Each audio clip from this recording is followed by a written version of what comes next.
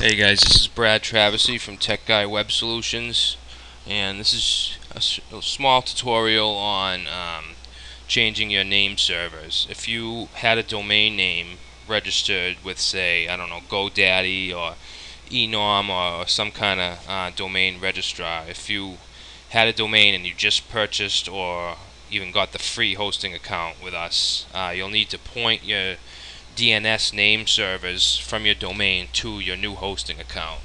You'll have to do this with not just us, but with any hosting account you ever purchase. If you have a domain registered somewhere else. So the domain names are right here. I got them in big letters so you can read them. ns1.techguywebsolutions.com and ns2.techguywebsolutions.com. So there's two name servers. I say name servers and DNS. They're the same thing. So when I say either one, they mean the same thing. So write this down so you have it. Now what you have to do is you have to log into your domain registrar wherever you purchased your domain name.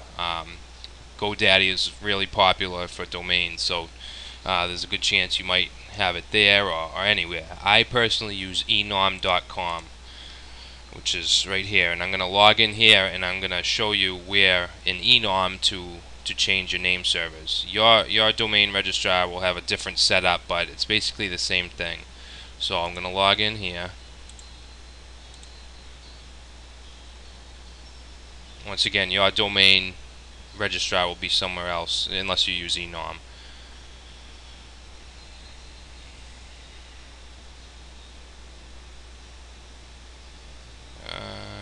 Let's go.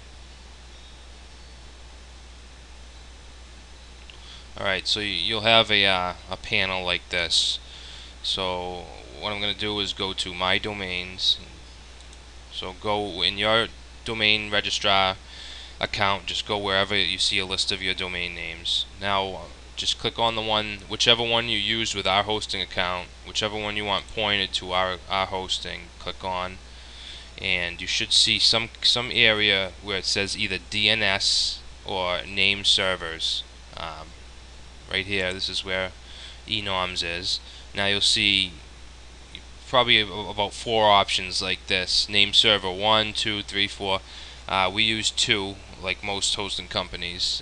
So in where it says name server 1, you'll type in ns1.techguywebsolutions.com, and in name server 2, you'll type ns2.techguy. Well, actually, this is our old. This says Tech Guy Web Hosting. It's our old domain, which we have to change.